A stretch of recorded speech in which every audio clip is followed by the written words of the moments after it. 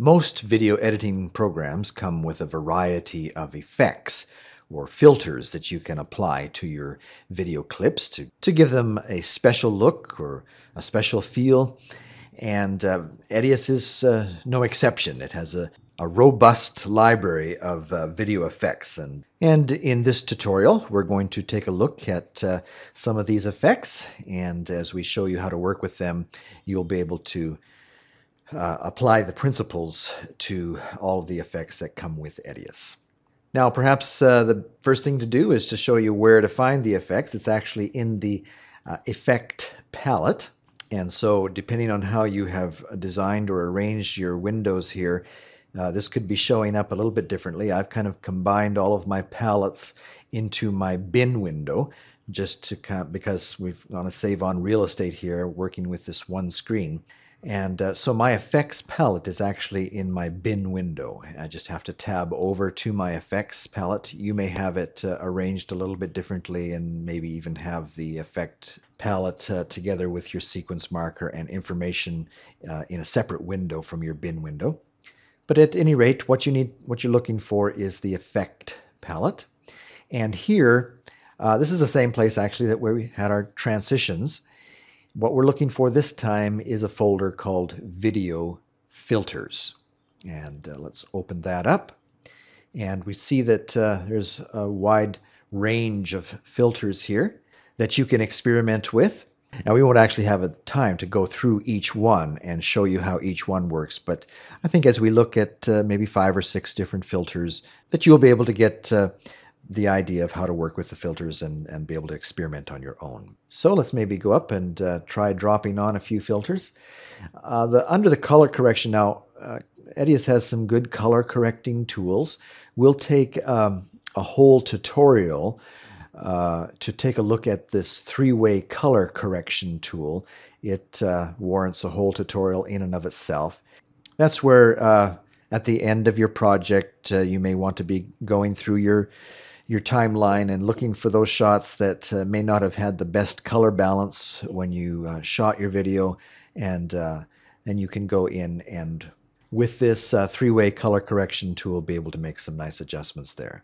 For a quick adjustment, you could just try throwing on a color balance. Let's maybe go back here to this one clip where the father is climbing up the tree, the palm tree, to collect his sugar or his palm juice. And we see that it's shot in the early morning light there. And if we should decide that we want to kind of maybe change the color temperature a little bit, we could do that with our color correction tool and just play around with the gray balance a little bit till we get something that's just perhaps a little bit bluer, greener. However, you might also want to experiment with the color balance.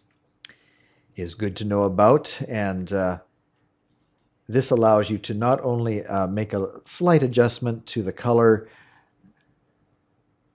but also work with chroma, brightness, and contrast. So you may find that there are certain clips where you don't really need to change the white balance, but you do want to work with the chroma, the contrast, the brightness of it. That's a good filter to know about. The color wheel is very similar to the color balance. It allows you to, again, adjust the colors and contrast. Let's take a look at the monotone. Let's drop this on the clip. We see that it changes to black and white.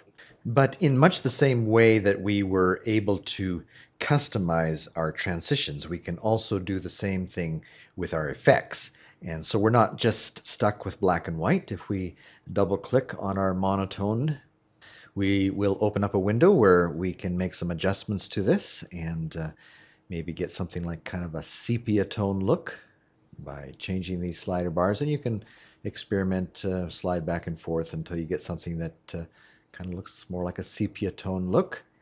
And once you're happy with that, just go ahead and hit OK.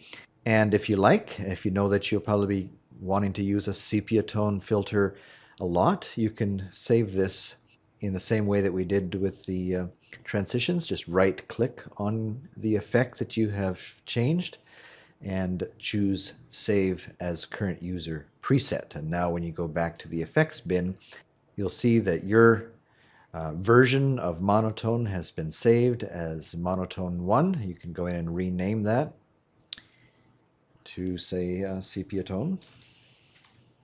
And at any point, if you want to remove those effects, of course, you can go back to your information palette and either uncheck the boxes or just point to the effect that you want to delete and go ahead and delete that.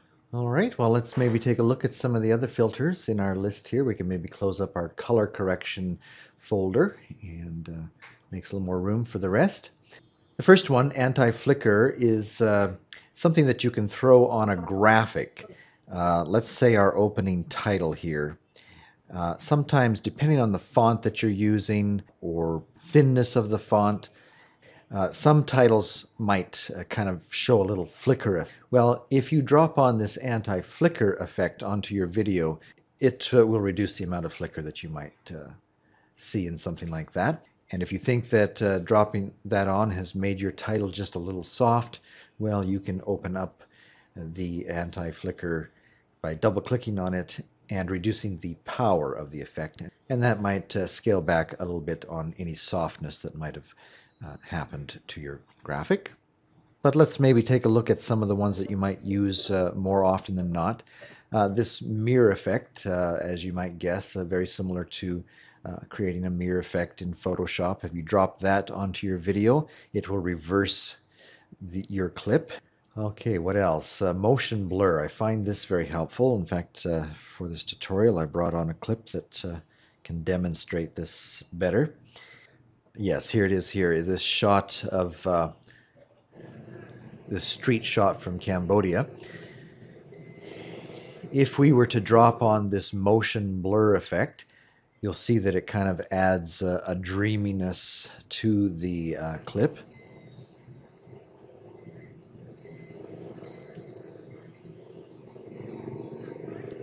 You'll see that the buildings behind the people are just fine. They look just normal, but anything that's in motion is given a kind of a blur.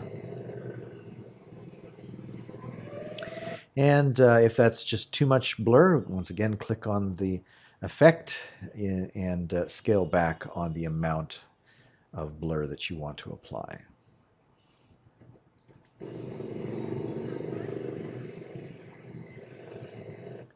And you might want to find a happy medium in between the two there.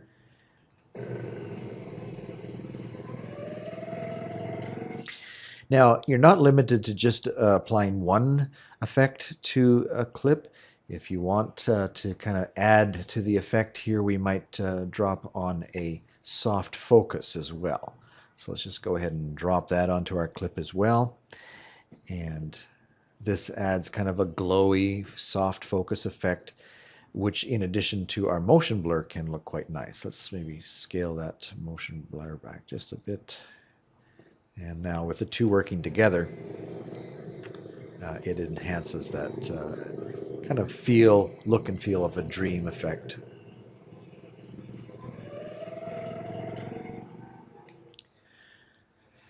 Okay, what are some other effects that we might find useful in a typical project? One that you might find that you need occasionally is a mosaic effect. Let's say that the individual in your documentary needs to remain anonymous. What you can do is drop on a mosaic to your clip, and this adds kind of a blockiness to the video. And as we look at it at first, we see that the woman is still quite recognizable, and so we need to go into the effect itself and add to the blockiness just by sliding our little bar across. You can see you can get to the point where it's just one color there. But scale that back and you can decide at what point the person is obscured enough. And you also have a variety of different types of mosaics that you could choose from as you work with that. Finish her high school and then go on to college. And yet you may decide, well, all we need to do is just obscure the face. We don't need to obscure the rest of the video. Is it possible to do that? Now, if you're coming from a previous version of Edius, the filter that you'd be looking for was called region, and this allowed you to define a very specific region or portion of your video that you wanted to apply a second filter, like a mosaic. However, the region tool or filter is no longer with us in version 6. However, it has been replaced by a much more robust tool, and that is called the mask. And so let's bring the mask onto our clip as well. And now we can go into our mask, and what we want to do is choose the inside filter, check that box, and then the ellipse tool, and then we can kind of, much like in Photoshop or other drawing programs, create a oval shape by pointing to your image and dragging down with your mouse. And once you've got it in place, you can kind of fine-tune, adjust it there. Maybe stretch it out a bit more if you need to cover her full face. And then what we want to do is choose our filter. Over here we can select a filter and go in, and this brings you into your filters. You can go and find the mosaic. I believe the mosaic filter is probably the best, most common way of obscuring a face. So let's choose it, hit OK. And yet as we look at this, we see that, you know, it certainly isn't obscuring it very much. We need to add to that, and we'll see that once we have selected our filter, that we have another option lighting up here, and that allows us to actually work with the filter itself, set it up. And this is where we can add blockiness to it. And while it doesn't show up in the actual preview window of the mask, if you have your record preview window open, we'll see the results there of your work as you slide that button across, and just get to a point where you believe that she'll no longer be recognizable. And once again, you're not restricted to that default pattern of the mosaic. You can have it with this drop-down menu, choose a variety of different types of mosaics.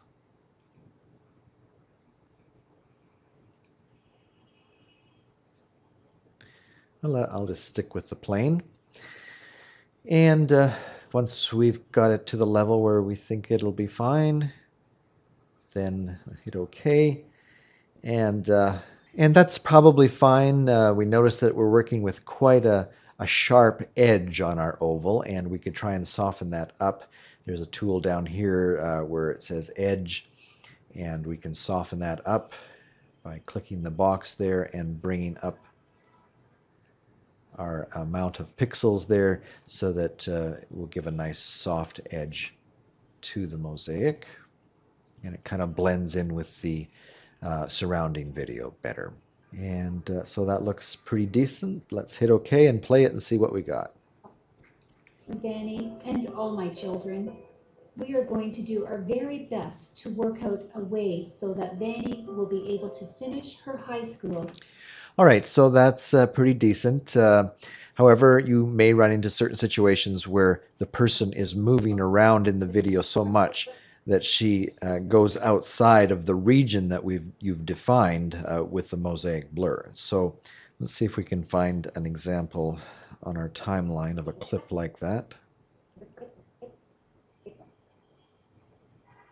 Okay, maybe this shot of Vani here, where the video starts out in this portion of the video, but then she moves her face further in.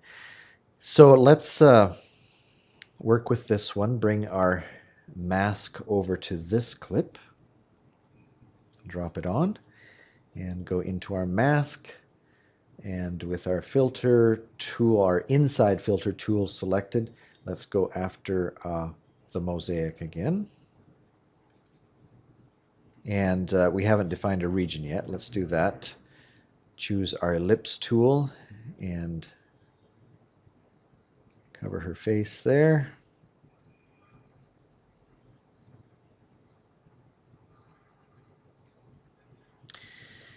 And so now using the setup, we can add more blur to it, and we can observe what we're doing up in the corner there in our record window. We get it to a point where we no longer recognize who that is, and soften up the edge so it blends in with the surrounding video better. And if we were just to leave it like that, you can see what would happen as she leans in. I think that my favorite subject is mathematics.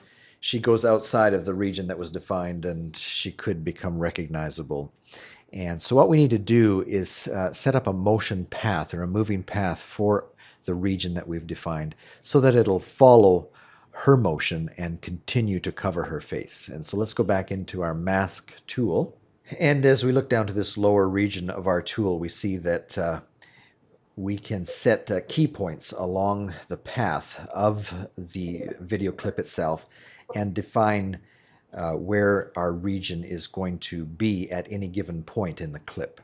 So let's go in and click our mask. We really only need to work with the inside portion of the mask for this example of using the mask tool. And so we just need to have that one checked. Well, let's go ahead and set a key point, add key point by pressing on the button over here. And we do that because it's perfectly fine where it is now. And with your mouse, you can slide this kind of timeline cursor across and watch. And when you see the point where she starts to move outside of the region that you've defined, well, that's where you want to start moving your mask. And you can just point to your mask and start moving it over. And once you've got her face covered again, then we can set new endpoints. And let's just continue to play it out to see if she goes outside of that region. And maybe just a little bit there, she kind of goes down a bit. So we could maybe move the mask just one more time to completely cover her face and add another key point. And now as we play the video through, we see that I think that my favorite subject is mathematics. the mosaic region kind of follows her face as she goes. And so this way you can obscure a person's face even if they're moving through the video. And you can do it very quickly in Edius. In some programs that I've worked with, this is a very tedious, time-consuming process where you have to spend a half hour doing something like this, where we just did it in a matter of a minute or so. Okay, so the mosaic effect. Old movie. We should probably take a look at that. So let's say that there is a clip in your project, or maybe a series of clips, that you want to kind of give the feel or the illusion that it is old movie back from the 1940s or 50s. What you can do is use your old movie film filter. Just drag it onto the clip that you want to affect, and let's take a look and see what that looks like. Some of my friends have fallen from the trees and have been badly hurt. It would be nice if I... Well, as we look at it, we see that, yeah, it kind of looks like an old film, but man, that flickering just looks a little artificial. Let's see what we can do with this. Let's maybe back off on that flicker quite a bit. And maybe some of this frame jitter. It just seemed to be bouncing around way too much. I kind of like the border darkening. Let's turn that on. It kind of gives it a kind of an old film look to have the corners more darker than the center part. We might want to add some film grain. Just check the box there. So, because today's cameras are so clean and beautiful, it just doesn't look like an old film reel at all. So we might want to add some grain to it. Not too much, but... And because we have our scratch noise on, we see that Edius is adding some scratch and other noise to our reel. And you can adjust the amount of your scratches or the age of your movie clip. You can choose the amount of dust and hair is going to be on the video showing up as it plays. So a lot of different things that you can experiment with there. Let's take a look at this. Some of my friends have fallen from the trees and have been badly hurt. It would be nice if I... Okay, that's much better. It's still, the color looks just a little bit too much. Maybe we could go in and add our sepia tone to that and see how that might change things. Remember, we had defined a sepia tone up here, up in color correction. Yes, here it is. Let's go ahead and drop that on. Remember, you can have more than one effect on any clip. And that's just maybe a little bit find a safer way to make it too harsh. Let's see if we can't just adjust this a little bit.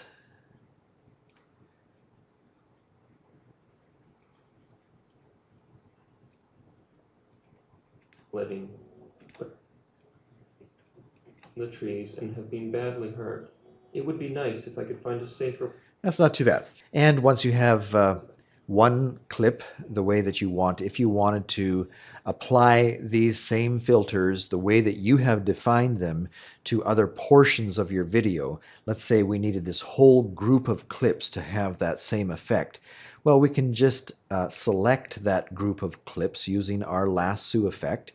And once we see them all selected there, then we can go up to our information palette. We see that the filters that we have defined are still in place there. And with your control key held down, you can select both of those and just drag them to any one of the clips here and let your mouse go. And now that filter, or those two filters, the way that you have customized them, will be applied to that group that you selected. So you don't have to go in and individually for each clip that you need to affect, apply these same filters and customization to each one. You can do it in one sweeping motion.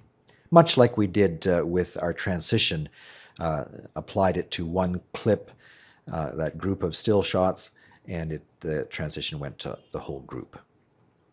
All right, well, that should give you a pretty good idea of the effects that are available in Edius and the way that you can apply them, customizing them, and then if you like, saving your own presets using the customization that you have applied to any given filter.